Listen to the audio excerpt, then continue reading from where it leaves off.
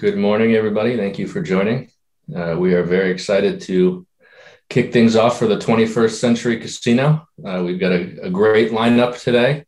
And our first speaker here, Ottolenghi, is the former EVP and CIO of Caesars Entertainment Corp., also the former CIO of Sands Casino. And Les is also a senior advisor at Applico. We're very excited. He's going to kick things off talking about some of the innovation that is happening in the casino business and new digital business models. And I'll hand it over to you, Les.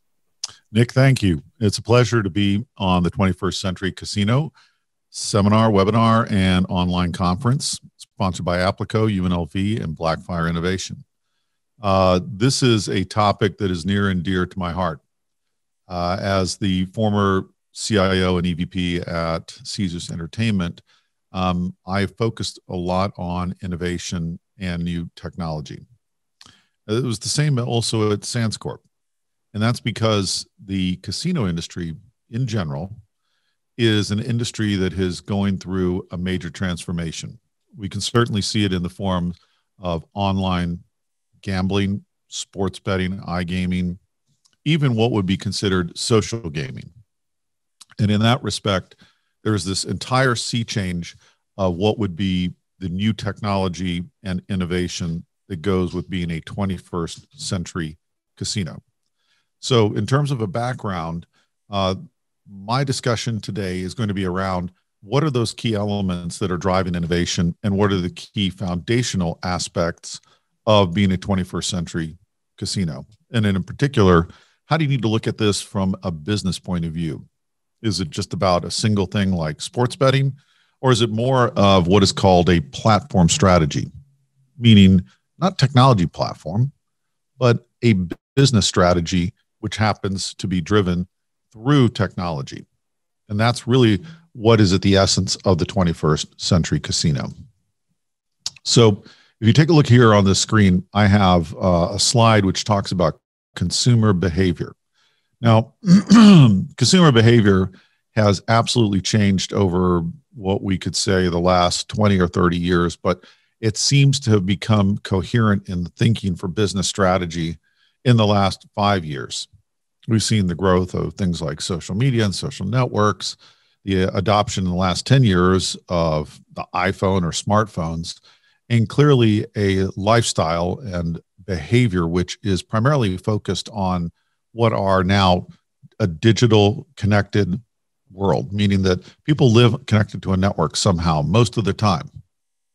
And if you're going to be competitive in any market, you have to be digital first.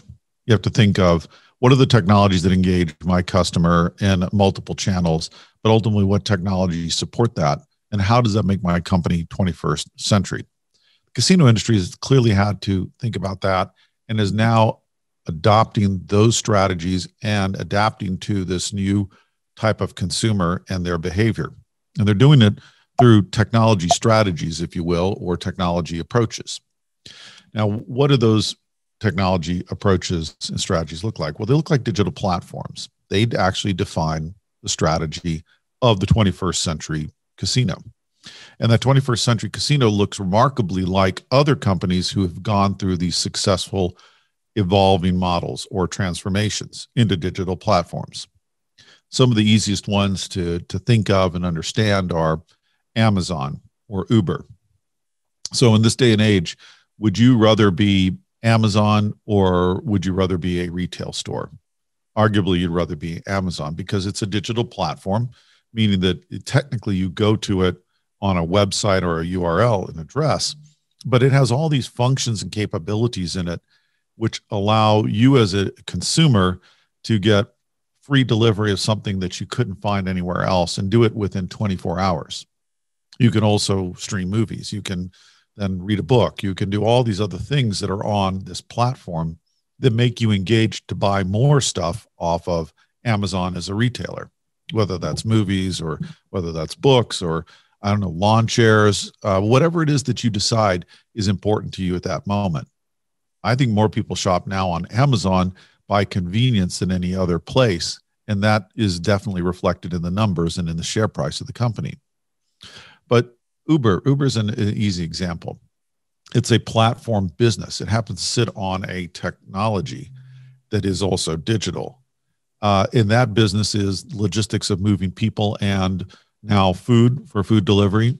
But in the future, it'll be the logistics of moving lots of other things. So would you rather be Uber, or would you rather be a taxi company? You want to be this digital platform that is ultimately multi-sided and allows you to do lots of things on a digital basis that is connected to a network and connected to the people who use the network, which is basically everybody around the globe connected to a network in some form, fashion, or means by which they do commerce or find what they like. This is very true as you start to look at the casino business and the gaming business as it's defined and reflected in things like video games or eSports. Technology really dominates the landscape now when you think of entertainment. In 2020, eSports, or a form of video gaming that is competitive, surpassed the NFL in revenue. And then you could say, well, that's because we had a pandemic or there were other reasons there because people were staying at home. That was already going to happen.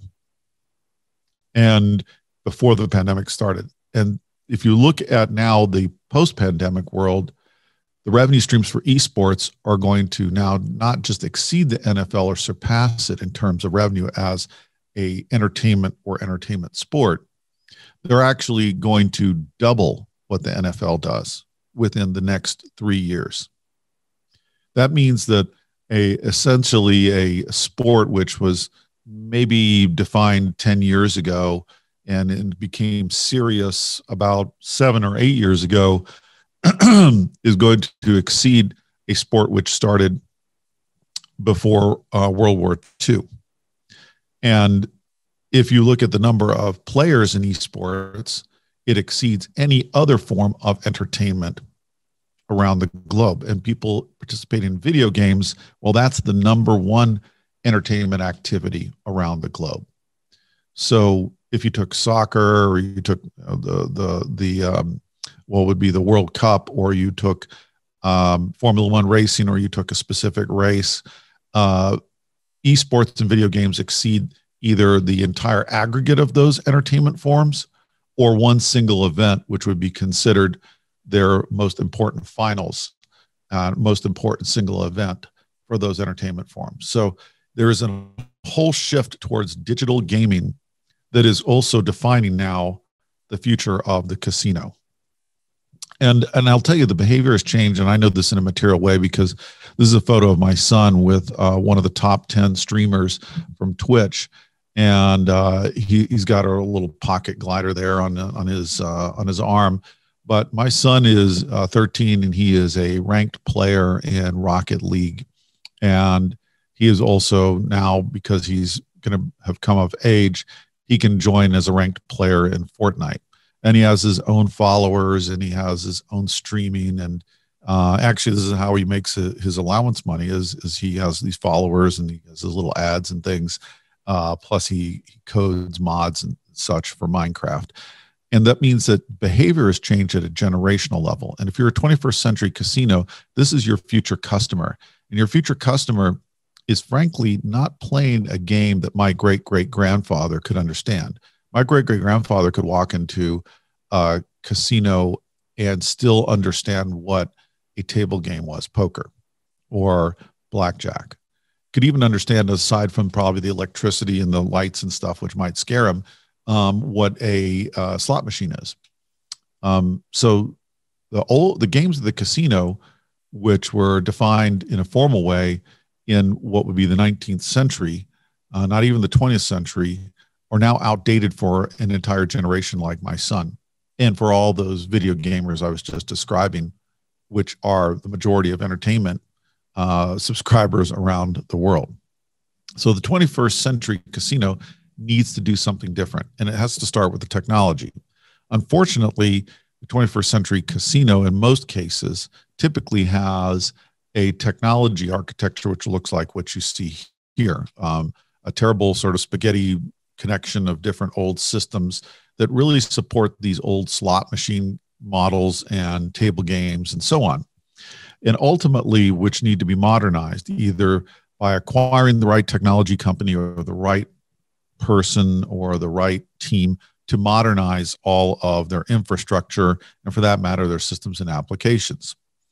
And it needs to look more like this, which is a coherent sort of service-oriented platform, which has all the right back office and front office and capabilities and APIs and gateways to an omni-channel approach towards all of their systems and services.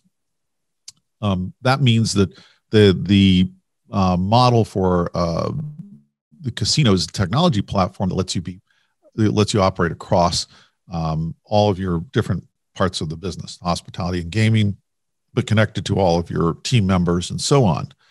However, that's a difficult process, and that transition and transformation requires lots of time and lots of effort to do the things that if you're in the land-based casino business, meaning the actual physical place where somebody goes to game and wager and have fun, you have to put in lots of technologies to serve the customer journey, meaning real-time offers, casino tracking, sports betting, leaderboards, all the things that people expect as part of a concierge service, even like mobile check-in, in order to feel connected to that particular physical infrastructure. But that's not a simple thing, and it is not easy to transition there. So the 21st century casino really needs to look at partners who can help them broker the acquisition of these technologies or companies that provide these technologies, and look for leaders in innovation that can then also provide the consulting services and the direction, and frankly, in some cases, business case or the handholding in order to achieve the kinds of experiences that the customer's looking for. And I mean, experiences like this, eSports lounges, actually very active new modern sports books, a bar setting which is more fun because it has an entire surface at the bar, which is actually a video game interface, or group opportunities. Now, mind you, there's been COVID and social distancing, but gaming in groups rather than sitting alone at a slot machine or a video game is actually much more attractive to a consumer than doing the old way of feeling isolated and just sitting there with a machine. So everything from group gaming to VR to eSports, and then groups and competitions in a sports lounge of fans with different teams or the same teams, all doing different activities, from sports betting and watching videos to playing video games, is actually the present and future of the casinos. That's the 21st century casino experience at a physical level. But there's also the online piece. There is the actual iGaming online, which we're going to get to later in this conference, and a online sports betting, which is probably the definition of where we're all going, but it had a precursor in what was the social gaming, which was the non-real money wagering, but it seemed like it was playing casino games offerings by many companies, including Caesars, who built ostensibly the best online social gaming platform, Playtika, which was sold to Alibaba for $4.5 billion. Those are the experiences when you look at the 21st century casino, which matter. Really rich digital experiences on premise, brick and mortar, and then these really rich online experiences which mimic that the customer can do anywhere at any time. So how do you get there? What is the innovation strategy? Well, Blackfire and UNLV are one of our sponsors, and for Blackfire and UNLV, they have created a innovation center accelerator incubator.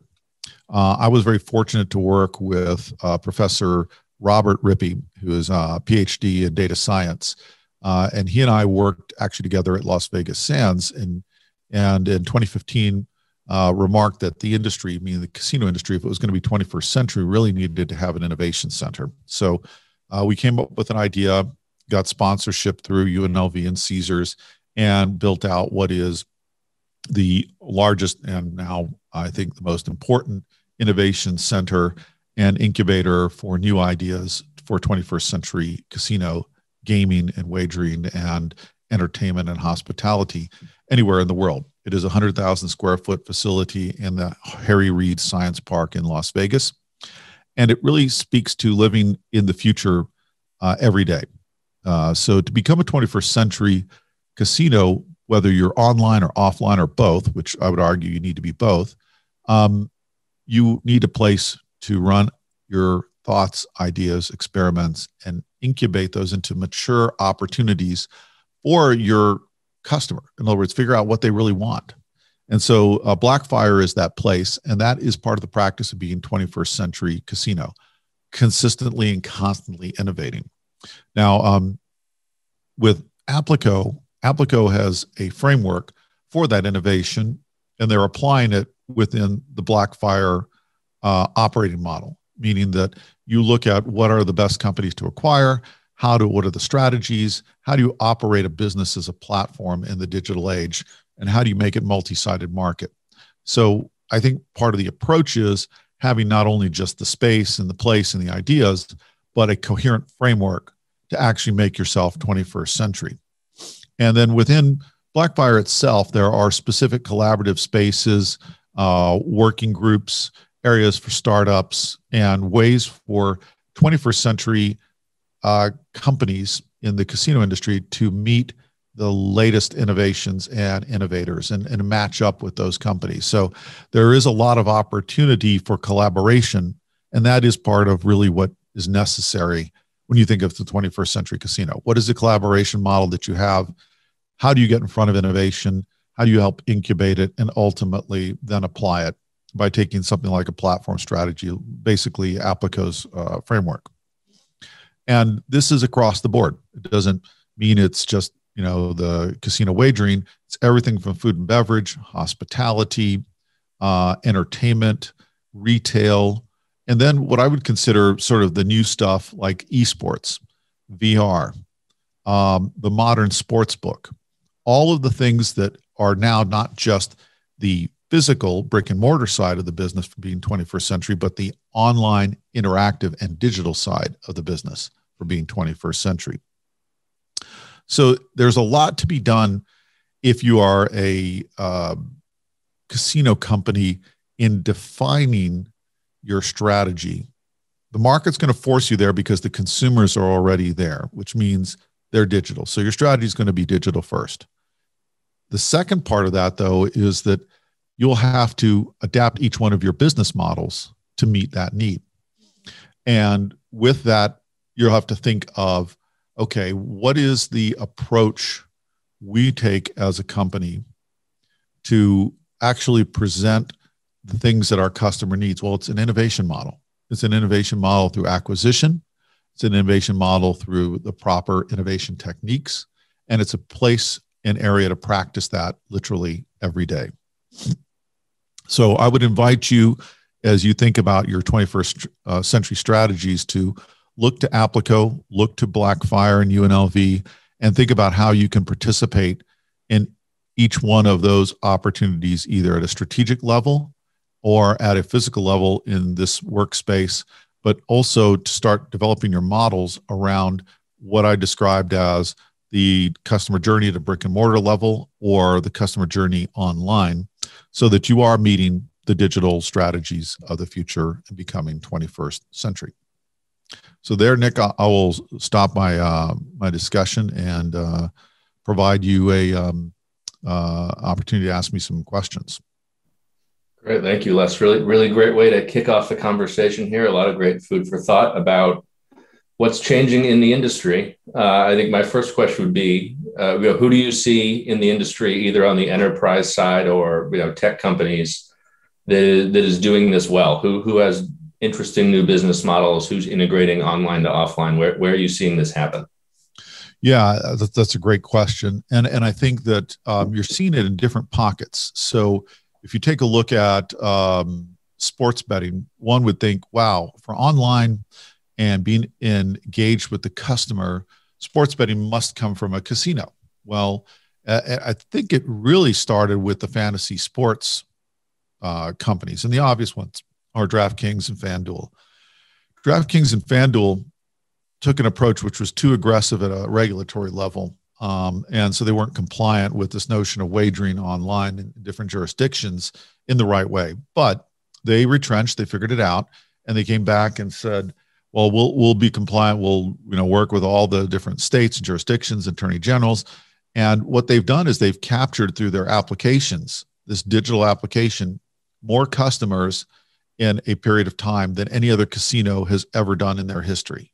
So if it took Caesars, which is publicly, published numbers or disclosed numbers, you took Caesars' active sort of loyalty system of 55 million, it took Caesars decades to get to that number. I mean, 40 years, whereas DraftKings or FanDuel did it in 24 months. So that's just tells you how the different equation works.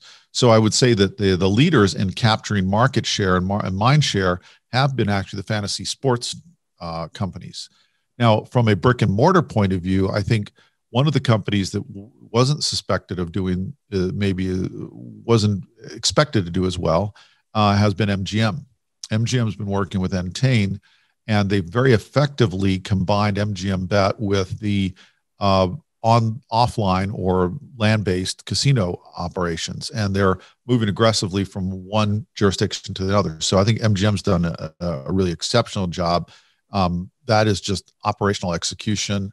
I think their CEO has figured that out really well and has done a great job with it. Plus, they figured out how to get to the right partner with Entain.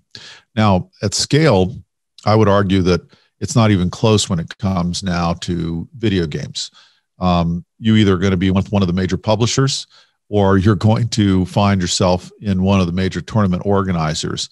And there's so many across the publishing side that obviously Epic is one, EA, Activision, Blizzard, but all of these companies could lean in very quickly and provide what would be social games that are not real money wagering. And then when the regulatory is available, be able to move in, depending on how they see their brand, to the real money wagering and actually dominate the space. So I think there are three areas that pretty much define it. Those that can integrate land and online wagering, iGaming, or sports betting like MGM in a very effective way. Those that already capture a large market like your fantasy sports companies, and then your leaders in eSports. Great, thank you. And I think part of the story here, as you touched on just now and in your presentation, is this convergence between social gaming and video games and traditional wagering activity. You mentioned Playtika, which is a great example of a company that's done that, combining iGaming with social games. Where else have you seen that kind of activity happening? Seen this happening where the original iGaming and some of the companies that started doing online, poker and so on, were garnering a rather large audience. Where I see it starting to happen is in some of these, because that was then ruled not to be legal, and so they went offshore and so on from a U.S. point of view. I think where it's coming from is these smaller companies. So you got a number of small companies who are providing now technology that can scale these different business models, like anti-cheating capabilities in video games, or small companies that have interesting titles of their studios that are creating more engaging models, and then ultimately ones that are a little bit of a hybrid of different things, whether they are AR and VR based companies. I think to get a full sort of list of these smaller groupings of businesses or opportunities, I think the listening audience can go to Blackfire and go to the Blackfire website. Also send a note to their executive director, Dr. Rippey, who I believe is going to be on a little bit later today, or reach out to you, Nick, at Applico, because I know you keep an entire list of these different companies that are emerging, but they're the list, I would say, that prioritize where the future is going to create, or whether in the future the value is going to be created. Because what I believe Blackfire does in Applico is track what's the next Playtika, track what's the next growth model, and ultimately then how a casino company or frankly could be private equity, Anybody who's looking at it from an investment point of view should be putting their resources or provision for acquisition and look for who's going to be play properly and work well within their ecosystem. Great, thank you. We've got an audience question here from YouTube. We're also live on YouTube at the moment. Do you see casinos working with AI platforms like DeepMind for new video games that they offer to customers? So basically, how do you see them collaborating with big tech companies? Yeah, I think that's a great question. There's two parts to that answer. One is, and first of all, the answer is yes, but there's two parts to how the scenario starts to work. One scenario is you have AI, which looks at the regulatory compliance, which I just mentioned, but also decides how to match people and set games and rank them and prioritize the rankings so that you have continuous play. One of the biggest problems for sports books, and I think you'll hear from Alyssa a little bit later on this, is that the latency between the ability to bet on a game or even inside of a game is so long that there's not enough volume. So AI is going to create opportunities for lots of competitions all the time, everywhere, much like logging into Twitch and seeing all these different games going on at once. AI will allow you to create tournaments very quickly and allow wagering across lots of different opportunities. The second part is that AI, I believe, will create opportunities for games and more interaction. So if you think of a game like boxing, you could create a game where you have a virtualized Mike Tyson and you're actually boxing against that Mike Tyson, but the game is constantly changing. Or even better, you have your own AI, which is defined within a certain scope and a certain capability by the AI betting system or the AI gaming system, and your AI is playing lots of other AIs. So your AI is actually acting as a proxy for you on all sorts of opportunities, other places. So that's where the gaming becomes interesting. You walk into a casino, your AI starts wagering for you as soon as you hit the casino entrance, and it starts playing 30 or different games that you signed up for. And maybe instead of betting just once on each one of those games, you pay $5,000 or $1,000 or $500 or $100, whatever it is, and your AI is now wagering for you across all these different games after you entered the casino. Excellent, thank you. I think that brings us to our time here. Really appreciate the presentation, Les, and a really great way to kick off the conversation. I think you're spot on that. What technology does here is it moves us to this always-on state where there's less of a kind of discrete state. I go in and I'm doing wagering activity in a particular place, and it's moving it to something that can happen everywhere all the time. Yeah, I appreciate that. Thank you. Thank you for the time and the opportunity to be on your conference. Thanks for joining us.